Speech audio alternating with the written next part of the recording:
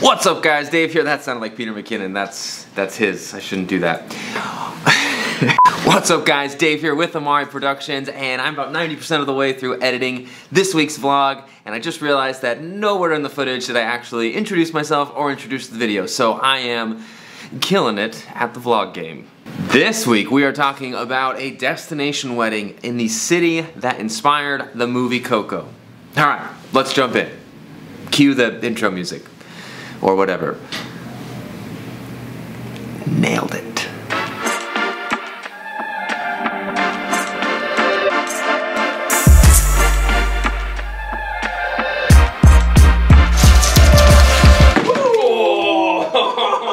I was storyboarding out this film last night, thinking through my morning errands and how that would be great fodder for a vlog montage of just, I don't know, mediocre daily life. And then I remembered that the topic of this week's video is the most vibrant, beautiful city in all of Mexico. So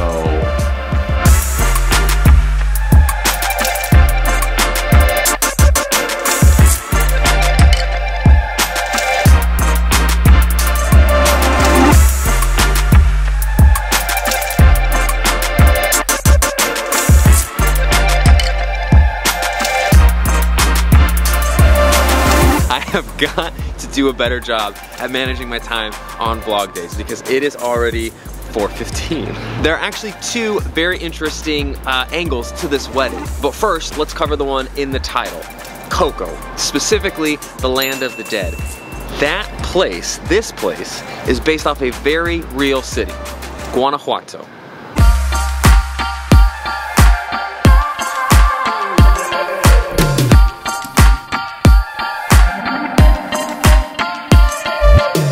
Also, just a quick aside, when Patty first started talking to us about her wedding, I noticed she was saying Guanajuato differently than I would presume to say it.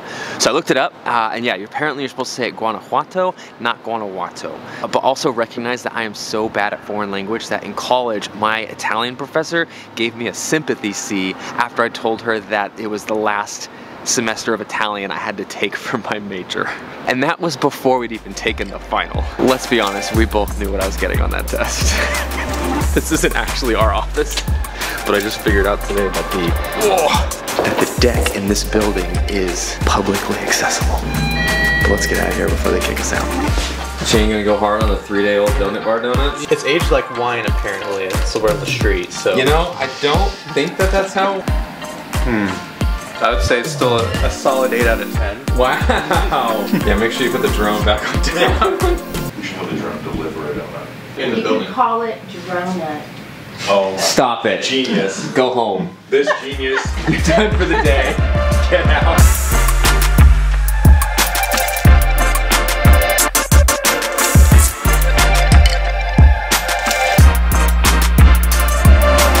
The second interesting angle to this wedding is music. This is really one of the only times that we've ever had a wedding where we have two films that have two totally different musical directions. So what that affords us is the opportunity to really analyze and really see and feel what difference music makes. I also just remembered that I parked in a 2-hour parking spot today because I thought I was gonna leave in a couple hours, and I definitely ended up working all day. So I 100% have a parking ticket right now, guarantee it. Moment of truth on whether or not I have a parking ticket. I'm right here, but I haven't seen my windshield yet. You guys wanna do this with me? Let's do it together. Keep in mind, it's a 2-hour spot, and I've been here for 6 hours. Is there no parking ticket? Oh my God, I got away with it. Oh my God.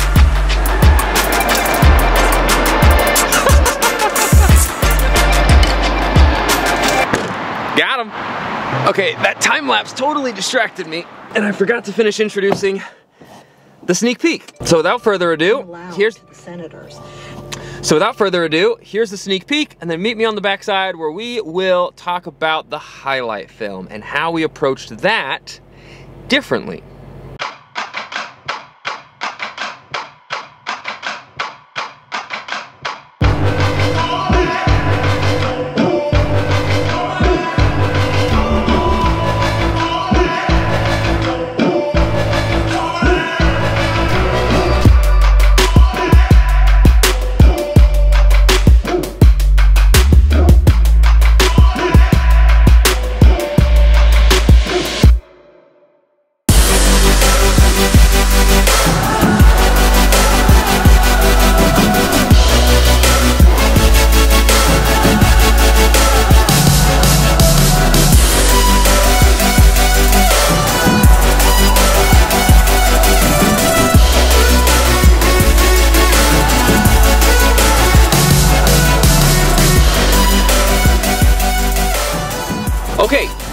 because that music was so up-tempo and was so complex and dense and just had a lot going on and was really fun, upbeat, that allowed us to do things like quick cuts, that allowed us to do things like those tiling elements that you saw, that even allowed us to do something I don't think we've ever done before. I don't know that we've ever done since. We took a drone shot, we sped it up, and then we layered it with a First Dance clip to create a visual that felt like it fit with the beat drop.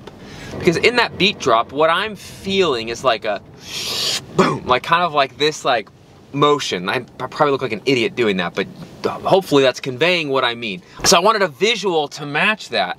And on the night of their wedding, I took the drone out and just started flying it at night. I was like, I don't know what the heck we'll do with this footage. And I was just playing around. And I remember getting this shot where I was flying over the mine. Oh, that's right. Their reception was in a mine. Have I told you that yet? Have we explicitly talked about the fact that their reception is in an actual old silver mine? I don't think we've talked about that yet. Their reception was in an old silver mine that looked like a castle straight out of Game of Thrones. Anyways, at the reception, as I was flying around, I did this shot where I flew over the reception and like dipped the camera down. Tilt would be the correct technical term. Tilted the camera down. And I remember as I was shooting it, I was like, this is taking way too long to develop. We'll never use the shot. It's like melodramatic. It's too much for a wedding film. I'm very glad that I shot it because we ended up speeding it up to make it even more dramatic.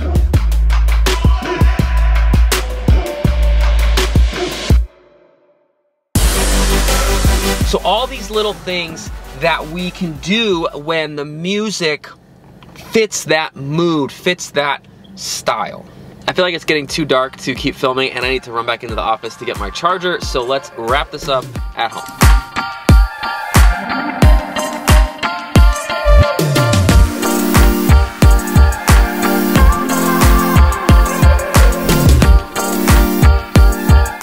Three-year-old got a new bike. She's already flying on her push bike and keeps asking for pedals. Gets visibly sad when she sees a kid with pedals and her bike doesn't have pedals. So we got her a pedal bike. Okay, let's talk about the highlight film. Right away, you are going to notice the space. There's so much more of it with a longer, more intimate song. There's so much more time to settle into the sights and sounds of the city.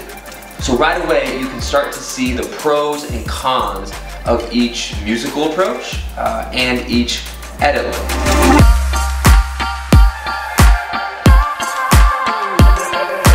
The 60-second film with the upbeat music brings the energy immediately, which is a great hook. I can almost guarantee you that all of your family and friends, and probably even some people that you don't know, will watch that 60-second film in its entirety without even necessarily consciously choosing to do so because they're hooked.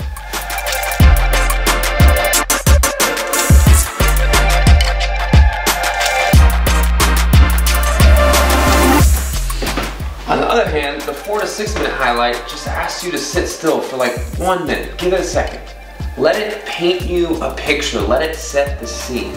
It's not that that song's not going to get big. These songs get as big as they come. They just want to build, to tell a story. Give it that extra time, and when that swell does climax, it's gonna give you goosebumps.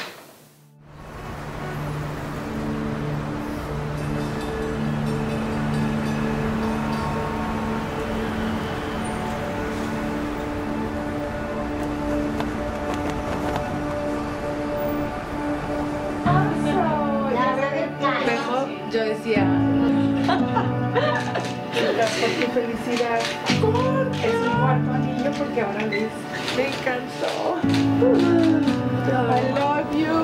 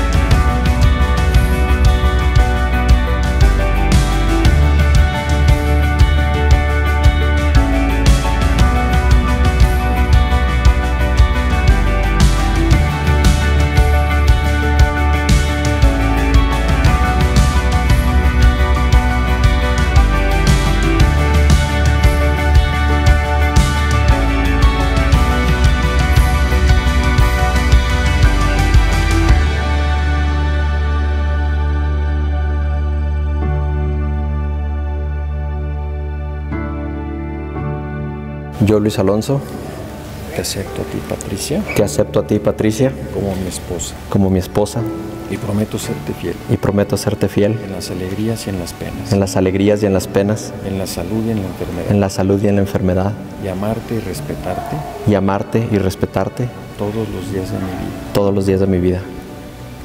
Yo, Patricia, Yo, Patricia Mariel, te acepto a ti, Luis Alonso, te acepto a ti, Luis Alonso, como mi esposo. como mi esposo. Y prometo serte fiel. Y prometo serte fiel En las alegrías y en las penas. en las alegrías y en las penas, En la salud y en la enfermedad. en la salud y en la enfermedad. Y amarte y respetarte Y amarte y respetarte todos los días de mi vida. todos los días de mi vida.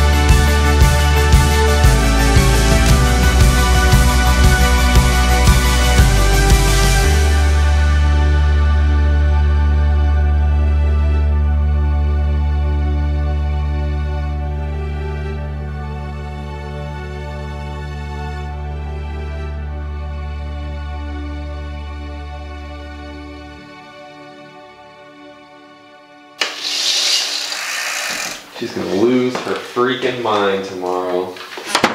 Hey. Hey.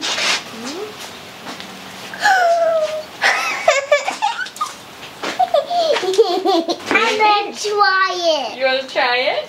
I want to put my helmet on. I got a new bike. You got a new bike. What?